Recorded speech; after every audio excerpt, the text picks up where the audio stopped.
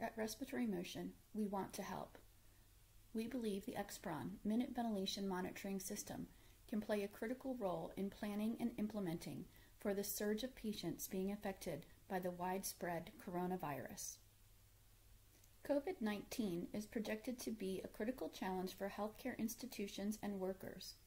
Projection models show that the healthcare system could get overwhelmed, especially through the death of staff, shortage of ventilators and hospital beds, and to treat COVID-19 patients. We are seeing this evolve in real time.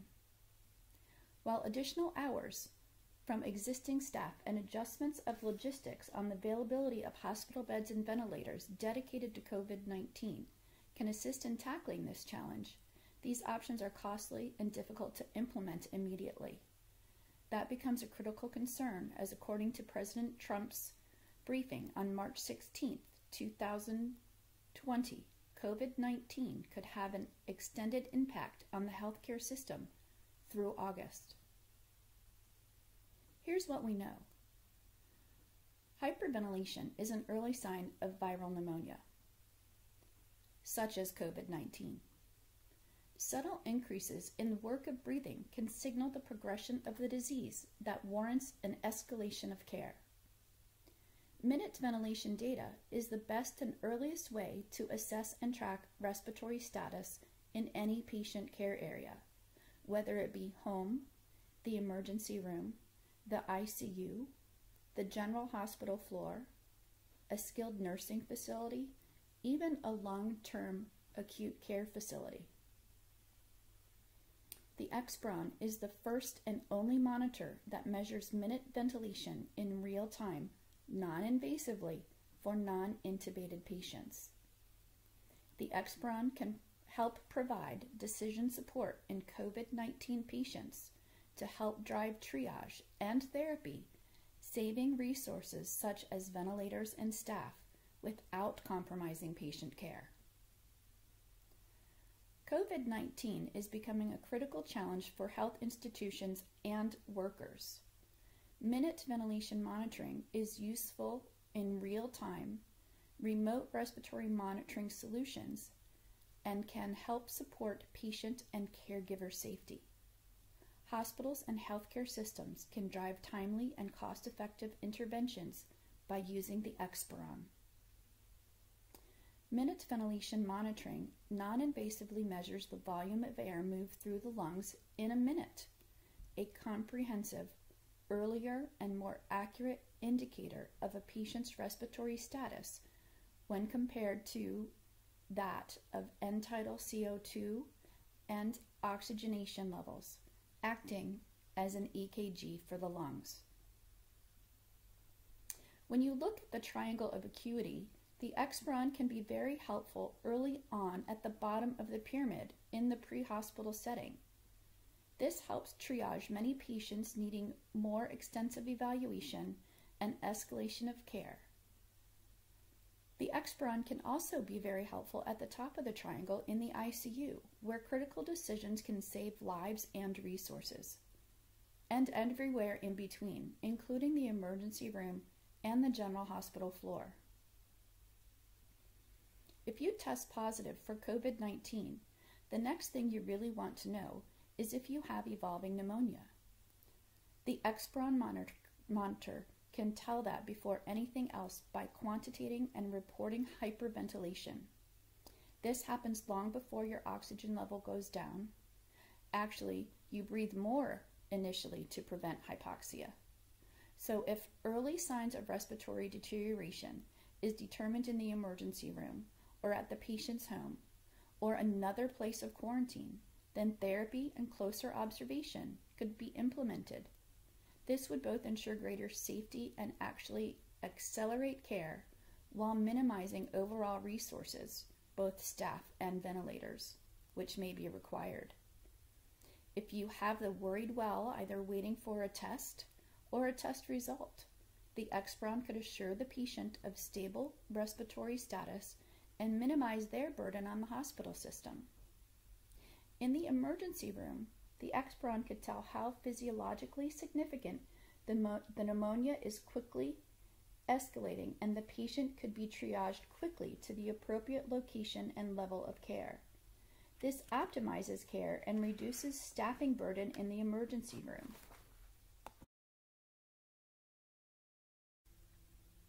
If you then have someone with early symptoms on a hospital floor, the ExSpiron monitor can track early signs of respiratory deterioration so patients will not deteriorate too quickly with hypoxia. This allows you to improve patient safety while stretching staffing, with focus on the sickest. The ExSpiron provides objective data and decision support to when to implement additional therapy or transfer to the ICU. The ExSpiron data, well in advance of potential declines, allow time for healthcare professionals and staff to properly put on protective equipment. A monitor that you can see from the doorway of a room or a central monitoring station means less close contact. Both these help keep staff safe and preserve personal protective equipment in the time of this shortage. In the ICU, the ExSpiron will give objective criteria as to when you may want to intubate and put the patient on a ventilator. A critical insight when ventilators and staff are scarce, and long before the patient is too stressed by failing for a long time, which would then require a longer duration on the ventilator. The patient also would be at overall greater risk with these longer ventilator days. Having the ExSpiron to quantitate respiration after the patient has been taken off the ventilator can give confidence to healthcare providers, enabling them to remove the patient from the ventilator earlier, again saving ventilator and staffing resources. Sending sicker patients back to the general hospital floor, both COVID-19 patients as well as other patients with respiratory concerns, out of the ICU earlier with ExSpiron monitoring can free up ICU beds. Monitoring patients at long-term acute care facilities or skilled nursing homes, perhaps even patients at home themselves, or in a holding area would be possible with home health nurses, either on a daily basis or leaving the monitor on patients overnight to free up hospital beds. The ExSpiron is easy to learn in about 15 minutes.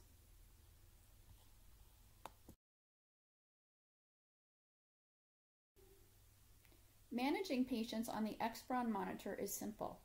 The displayed color graph makes it easy for clinicians to recognize subtle changes in a patient's real-time respiratory status and track the minute ventilation trend. Minute ventilation percent predicted is unique to the ExSpiron monitor.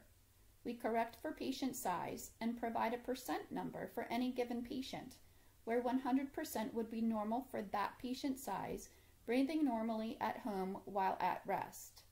It is shown on the graph with a white line. The yellow shaded area on the graph is representing values between 40 to 80% of predicted minute ventilation. Patients residing in this area are showing signs of reduced respiration but are presumed not to have true hypoventilation episodes and presumed safe. The darker shaded area on the bottom of the graph is representing values below 40% of predicted minute ventilation. When a patient's values are below 40%, it's indicating they are having hypoventilation episodes. If the patient's minute ventilation percent predicted remains below 40% for a sustained amount of time, this will trigger an alarm.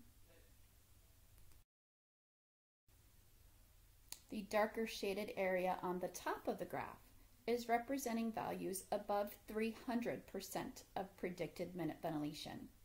When a patient's values are above 300%, it is representing hyperventilation moments. If the patient's minute ventilation percent predicted remains above 300% for a sustained amount of time, this will also trigger an alarm.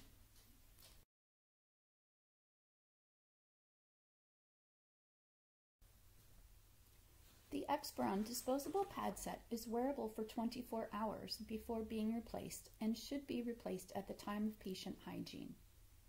The ExSpiron is approved for use in both adult and pediatric patients. Keep in mind, the FDA approval for use in pediatrics is for patients above the age of 12 months or 8 kilograms or greater in weight. Both adult and pediatric pad sets are non-detectable on X-ray, and in both adult and pediatric pad sets, the pad sets stretch and pull out from a pouch, accommodating all patient sizes. The ExSpiron provides early, accurate, and actionable data. You can see in this example, the patient showed an increased work of breathing, which was above 300% minute ventilation percent predicted. Patients typically cannot tolerate this work of breathing for an extended period of time. The staff at the bedside were able to successfully increase the level of high-flow oxygen therapy which was being provided, which in turn decreased the patient's minute ventilation and tidal volume to a more sustainable level. In this second example, you can see that the patient had increased minute ventilation, which was unsustainable over the hour and a half, and the patient was intubated successfully. In this third example, when you successfully transition from BIPAP to high-flow nasal cannula, you should see no change in minute ventilation, however, an increase in tidal volume with a decrease in respiratory rate. Oftentimes, when a patient is on BIPAP, you can diagnose a simple mask leak with the ExSpiron. A maneuver to adjust the mask for a better fit is all that is needed. That can be very critical during the treatment of COVID-19 patients. Knowing that the patient is benefiting from steroid therapies may be helpful. You will see an increase in tidal volume with the treatment if there is an effect for the patient. Responding to ExSpiron alarms is simple. Regardless of the alarm type, staff should always start with a simple patient assessment of the respiratory status. Early bedside maneuvers can be taken quickly by staff to avoid the need to rescue.